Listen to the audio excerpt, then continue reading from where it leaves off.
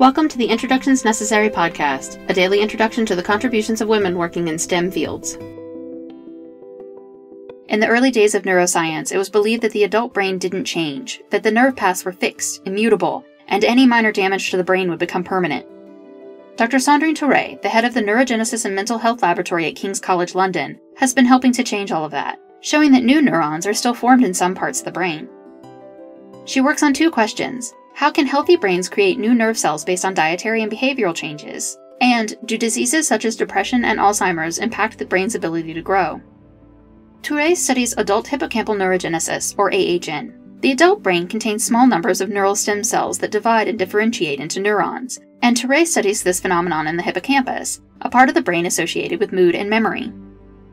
AHN decreases with age. Elderly animals show impaired learning and memory abilities, but increased AHN is linked to improved learning and memory. AHN is reduced by stressful experiences in animal models of depression, but many antidepressant treatments have been shown to enhance and are dependent on functional AHN. Therefore, according to Thuret's work, AHN is a good target for counteracting the effects of aging and stress, and thus preventing cognitive and mood decline.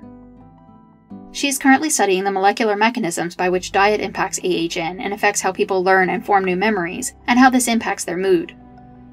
Her work has helped to identify some dietary habits that help in memory function, such as observing periods of intermittent fasting, taking long breaks between meals, eating foods rich in flavonoids such as dark chocolate or blueberries, and of course increasing consumption of omega-3 fatty acids. Her research also shows that increasing AHN in early onset Alzheimer's may help to reverse the effects of the disease. While Dr. Thuret has been a researcher at King's College London since 2006, she has steadily worked up the ranks to be named a professor of neuroscience in 2021. The lab's current research is focused on the environmental and molecular regulatory mechanisms controlling hippocampal neurogenesis in health and disease, and the impacts on cognition and mood. Introductions Necessary is a production of 9 Hour Films. Our music was composed by Kristen Baum.